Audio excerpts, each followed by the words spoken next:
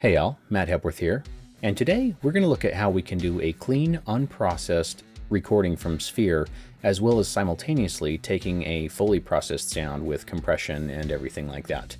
And a few things have changed since I did the first one of these videos a few years ago. If you're using an Apollo Firewire or using UAD version 9.9 or earlier, the old video still applies, and I've got it linked up here at the top. But for anything version 9.10 and later, which would be anything current, we need to do a few things differently than we used to. And so I've got my Sphere microphone here, and first thing I'm going to do is go into Settings, and I'm going to turn off my delay compensation, or IDC. And the reason I do that is because I want the lowest latency going in, especially because with 9.10 and later, Universal Audio has made some changes to do DSP pairing, but those changes actually affect latency on the auxes a little bit. And so the classic workflow is really no longer ideal. So we're going to come back in console, going to link our two channels here. I've got them in 1 and 2. We're going to come up here and turn on phantom power, and a little light's going to come on the Sphere to let us know that it's active. Then we're just going to set the gain, check, check, check, check, something about like that. Now let's put one of the Sphere microphone model plugins on there, and we can use the Ocean Way or the Putnam. The Putnam collection actually has a U67 that I really like, so I'm going to use that one. And so we can just click on these to get to that. Oops, went one too far, so I'll right click to go back. There we go. Check. Okay, got a good level. Everything looks good there. Now I'm just going to put a little bit of compression on there. And I like the LA2A and I like the 1176, and I actually use the legacy version of both those because I think they sound great and they add zero latency. So they get a lot of use here. Let's grab the LA2A legacy.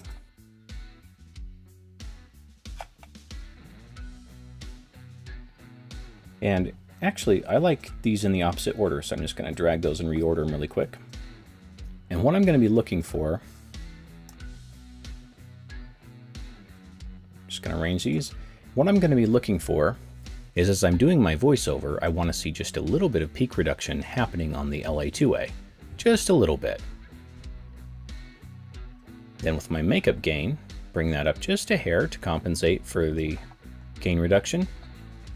And then on my 1176, I want to catch just the transients that slip through. I want to see the meter on that just barely moving. And we're going to print this with the compression and all. One thing that's very important is we want to make sure that this is not checked. We do not want this in record enable, we want this in monitor mode. And we're going to do a pre-fader send over here on the aux. We're going to leave the aux muted. That's simply capturing our processed chain. I'm just going to shoot that aux up to 0. Check. There we go. I've got my aux meter over here. I've got my main over here. Looks like everything's good. Now let's switch into Pro Tools and get this set up. Okay, so here we are in Pro Tools, and we're just going to add 2 tracks. First one is going to be stereo. This is going to be our dry, unaltered Sphere so that we can process it later if we want to, which is one of the real strengths that Sphere has and something that I use every day. And then we're also going to do a mono, since we're not doing any sort of stereo microphone techniques or anything like that. We're just doing a single source for voice. And we're going to assign these. So we have mic 1 and 2 for our dry Sphere.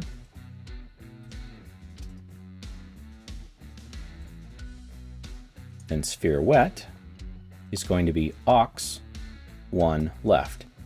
And we're taking this aux 1. We're just using that left-hand side because we're dealing with a mono signal. You can see that both sides are exactly the same here. All right, so now that we've got that ready, we're going to mute the clean and pull the volume down all the way, and then group these.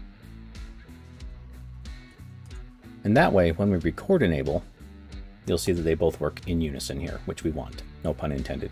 And by the way, unison preamps, totally fine to use with Sphere.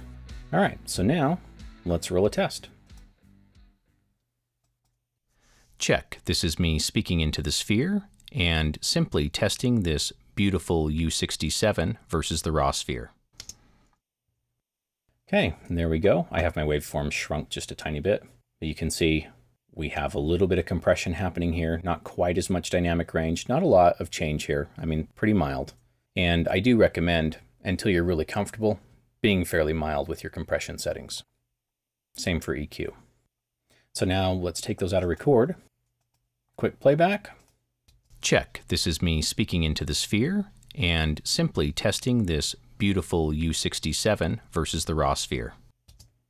There we go, super simple. And then the last thing we need to do is switch over to the console view in Pro Tools. And we need to do an offset because the aux is delayed 73 samples, so we need to compensate for that here in Pro Tools. Double click, we're just going to do minus 73, and bam, it is compensated. Those are now going to play back perfectly in phase. So anything we end up doing after the fact to our raw signal will still be perfectly phase aligned and coherent with the pre-processed one that we did. All right, so now let's switch over to Studio One and see how to do it there. Okay, so I haven't changed anything in console. We're going to use exactly the same settings. Just that little bit of compression that's happening on there and the processing of that U67. So here we are in Studio One. We're going to go track. We're going to add a stereo track, add a mono track, just like we did in Pro Tools. Inputs, 1 and 2. And of course, aux 1L. I'm going to mute these so I don't have feedback. Okay, there we go. Those are both ready to go. And let's record.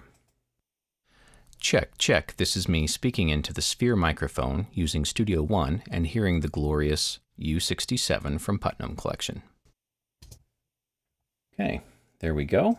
Can see everything there. Our original track. It's still clean and raw. We can tell because there's a difference in the front and back recording. And then of course, our new process track here. Okay, but now we need to compensate for that extra delay. And we're using 48 kilohertz for this session, which means that 73 samples is equivalent of 1.52 milliseconds. So let's hit 4 for inspector. And wouldn't you know it, right there we have a delay box, minus 1.52. And there we go. These will now play back in proper alignment, just like they would in Pro Tools. So let's give that a quick check out. Check, check. This is me speaking into the Sphere microphone using Studio One and hearing the glorious U67 from Putnam Collection. And there we go. So hopefully that makes it easier for you guys to utilize Sphere, so you have the benefit of being able to commit as you record and process that sound so you're closer to a finished sound from the get-go.